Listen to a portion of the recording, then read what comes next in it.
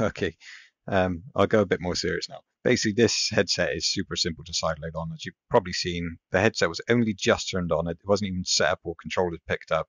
As soon as the controllers vibrate to let you know the headset's turned on, you can plug a USB cable in, and it just appear in Windows as a storage device. So that's awesome. There's no going in to click confirm or OK or whatever. It just shows up, and then you can just drag APKs anywhere on the headset itself, and then yeah, you just basically go back into your headset once you're done. You've got File Manager down in the bottom row here by default anyway, but it's also in Library. Um, so you've got your File Manager built into the headset, and the actual Pico UI itself.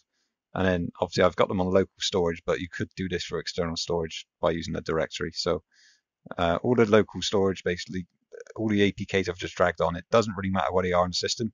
If you just go on APKs, it detects them, which is incredible. That's completely awesome. But if you did need to manually find something, you have got the directory there, which is obviously just a standard Android directory. So where I've saved them is in a folder called APKs, but it doesn't need to be there. It could be here, it could be anywhere. So if I just go back to all here, and again, any of these, it doesn't really matter. I've got all these installed, but you just click on them and install. And so far, everything that I seem to be trying is working, even just for shits and giggles doing Oculus seems to work. But if I go back to library here, I'll show basically, I know Netflix starts vertically, which I could never get this side-loaded in Oculus TV before, because obviously it's a vertical profile and it just didn't work. Whereas this is, again, still resizable, set it however you want, which is pretty funny. And it's obviously vertical profile apps will work in this situation too, which is, again, unheard of and absolutely incredible. So I'm going to click exit here, because I can go over what that exit button does in a second. The next one I'll quickly show and what people are probably going to be more interested in is Discord. Even if you're not going to do your emails and stuff, Discord voice chat works. I'm amazed it does. So I've already installed it. I used this app, like the sideloaded app, to actually create a second account, because you've got full control. Basically, it's exactly as you would on Android. You've got your keyboard, your laser pointers and a mouse. And then, yeah, I mean, I've created this system on the PC. So I've got my normal user sitting on the PC in a little voice channel, ready and waiting. And I'm just going to join, much like you would if you had your Discord set up. I'm just going to join the voice channel. So I click the wrong bloody button. If I go to general and then join voice. So that pinged across. So with any luck, the voice coming out of the computer is going to be quite clear, because I know for a fact on these recordings I'm doing now for you, the microphone gain is a little off, but I'm not sure how that translates into this. So what I'll do is I'll lean forward, and I'm very going to quickly start an OBS recording to see what the actual volume difference is going to be. So this is a test. This is a test. 1, 2, 3. This is a test. This is a test. 1, 2, 3. And then I'll replay that, obviously, once it's on the PC. And then I'll replay that, obviously, once it's on the PC. So from here, obviously, you've got your normal back button, which acts as Android, sort of back button, as you would, puts it into sort of system RAM. The exit is obviously going to just exit, not the full app out of RAM, but it will give control back to Pico OS for the microphone. So if I use back, obviously I can keep this up on my PC in a minute, just to show you that it's still working. And I can just use the headset as you normally would, to basically chat to someone in the background, which is, it's awesome. I mean, it doesn't even need to be Discord. It could probably be Skype or WhatsApp or whatever. I haven't got around to trying everything yet, but yeah, it all just works. Welcome to Racket NX. The catch to this, well, it's not really a catch because it's a bonus anyway, but there is, if I click the button once, on the Pico controller there's a little Pico button, the lowest one under the X. If you tap it once, it brings up like a quick menu for your casting and screenshots, and it says free up space, and I was hoping that this would obviously clear the RAM of games in the background, because that would be a quick way to sort of disconnect out of your voice chat.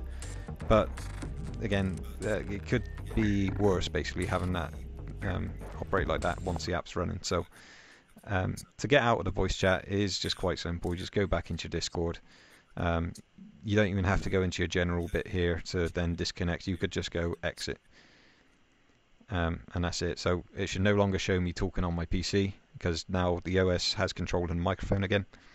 I have again, unless someone wants to give me a game of Racket NX, I've not got anyone to talk to on the online games at the minute because there's no way of testing if this Discord interferes with the actual OS feed.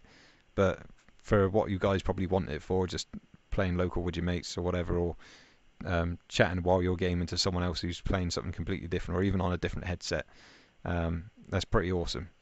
Especially if there is later on cross compatibility between the games. Like say if you're playing Arizona Sunshine, and someone could be on a Quest, someone could be on a Pico. But obviously, the voice chat's never really going to work between the two servers. But that is a fantastic solution. So yeah, I'll leave it there. I'm going to show a few outro videos of some extremely cool stuff you can do with this. So again, GeForce Now works, all the streaming apps work, all the emulators are working. Just having a basic Xbox wireless controller, the Xbox One Bluetooth version, that connects and works absolutely no problem at all, and it acts exactly like it would if you were pairing to your phone.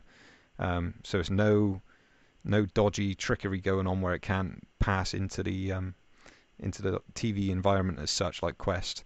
It just works. So GeForce Now is everything's completely playable, which is just awesome. So yeah, let me know what you guys are obviously sideloading, because I'm super interested just to see just how far I can push this thing. There's a lot of USB on the go programs I want to sort of get up and running, and just being completely stupid with this at this point. I might even try get a virtual here.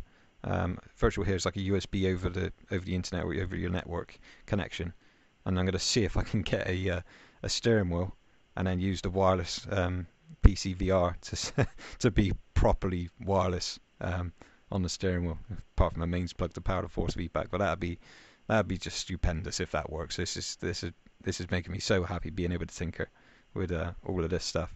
But enjoy these outros of just the really cool shit you can do with this headset. Cheers, guys.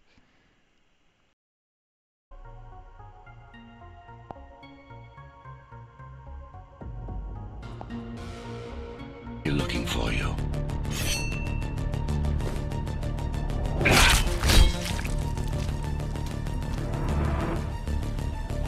Relax. Your implants are still adjusting to the software. I'm in a prison. I can calibrate only your basic protocols from in here. It'll have to suffice for now.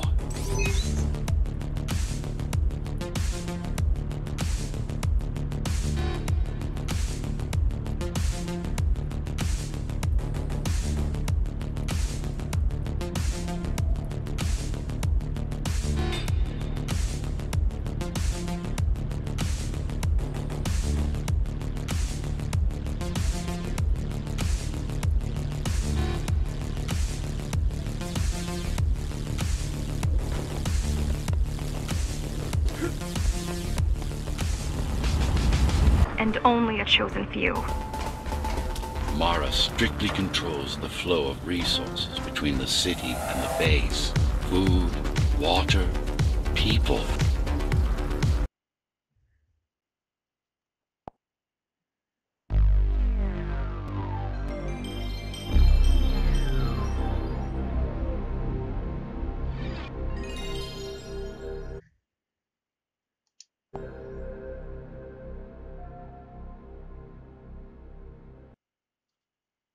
Start your engines for a Sony Computer Entertainment America production.